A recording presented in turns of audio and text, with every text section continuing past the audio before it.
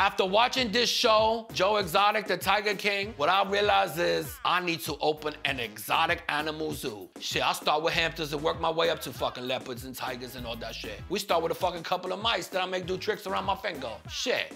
And this other motherfucker, Jeff Lowe, this motherfucker wearing a do-rag, he a 60-year-old man. He wearing a do-rag like he's in Mobb Deep. This shit is hilarious. 60-year-old fucking crack-ass white kid, the whitest trash trailer-looking motherfucker you can find, who tricked everybody to give him their zoo. He rented his mansion for one day to trick Joe Exotic that he had money, that he could invest in the zoo, and he signed that shit over. Everybody was a fucking hustler in that show on some New York City level shit. Hats off to you, Jeff Lowe, with your fucking do-rag and hat on, 60-year-old grandfather with your 20-year-old wife. Holy shit. Are you gonna charge people to pet your own children? You fucking hustler, mugging, rigorous motherfucker. Jeff Lowe was my favorite. That motherfucker has a lot of nannies he was banging. I mean, the kid could not be uglier. Bald-headed motherfucker with a do-rag and an Affliction shirt and a Harley Davidson jacket. Jeff Lowe is that type of motherfucker that looks like he walked into a Harley Davidson motorcycle store and bought everything in there except for a motorcycle. That motherfucker had on a motorcycle jacket, motorcycle bandana, fucking Harley Davidson teeth, everything except the fucking motorcycle. That's it.